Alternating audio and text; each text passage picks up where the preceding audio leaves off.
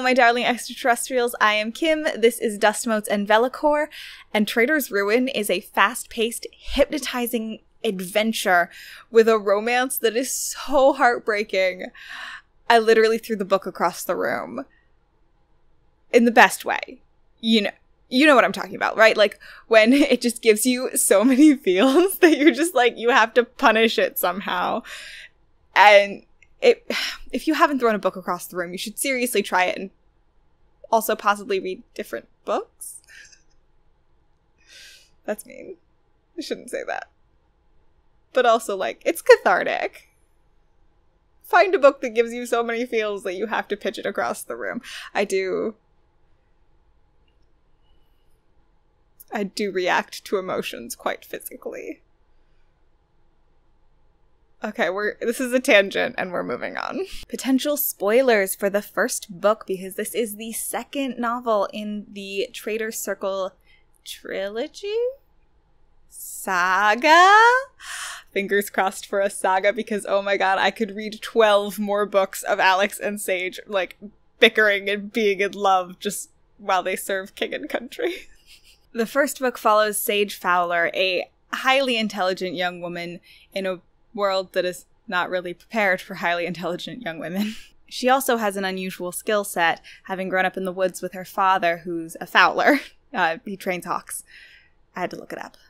She learned to track, to hunt, to find water, and which plants you definitely shouldn't eat because they are going to kill you. But after the death of her father, she finds herself in the care of her uncle and the tutor to her young nieces and nephews. She also finds herself on the list of eligible young women to be put before the matchmaker. This is not at all what Sage wants for herself, and she goes to considerable lengths to make herself appear unsuitable. Darnessa, the matchmaker, sees through this in an instant. But instead of forcing Sage into an unwanted marriage, Darnessa instead takes her on as a sort of apprentice, tasked with gathering information about all of the eligible young people in the kingdom and all of their families, so as to make the best matches for them, of course. Sage is very good at this. Traitor's Kiss unfolds into a complex plot of mistaken identities and espionage, treason, and romance. You can read it by itself, but why would you? Because Traitor's Ruin is here. Seriously, if you haven't read the first book, like, stop here. Go read the first book, because after this point there will be spoilers. The second book, Traitor's Ruin, starts when Sage is working as a tutor to the royal family, and the queen comes to her, seeking information about the secrets that are unfolding in the king's council chambers. These secrets definitely involve Sage's betrothed, Captain Alex Quinn, who's been recalled to the capital with urgent haste and only the foggiest of instructions.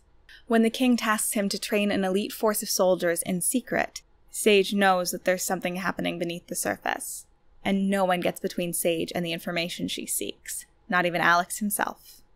This book is a beautiful mixture of espionage and romance and politics and adventure. It's very fast-paced, and since there are multiple perspectives flying around, you, the reader, always end up knowing everybody else's secrets first, so you're just waiting for someone to put the pieces together. You're never actually worried about the outcome. The whole effect is a positive, upbeat adventure that has your mind racing, but isn't really anxiety-inducing. I gotta say, though, so many of the heartaches in this book could have been solved with communication. Alex has a bad habit of stopping discussions before they even happen, and if at any point he had actually listened to Sage and maybe explained why he didn't think pretty much any of the things that she was suggesting should happen, she wouldn't have felt the need to go behind his back. And I'm not saying that's justified either, I'm just, like, he left her without any options aside from going above his head. And then he got hurt that she went above his head, and really it was his own damn fault. But also there are valid reasons. Really, just talk to your significant other. Just talk to them. Really, I think that's the main lesson of this book, is just to talk to your significant other. Like, communicate your needs. Just be like, hey, yo, this is what's going on. So most of this book is them learning how to be together, because sometimes love isn't enough. But I kind of love the heartache. I'm here for it. What can I say? I enjoy crying. So if you also enjoy crying, by which I mean you want to sink your teeth into a fast-paced, crazy story of romance and espionage and politics, check out Traitor's Ruin by Erin Beaty, and then come tell me what you thought. Oh, and don't forget to subscribe. Avienta!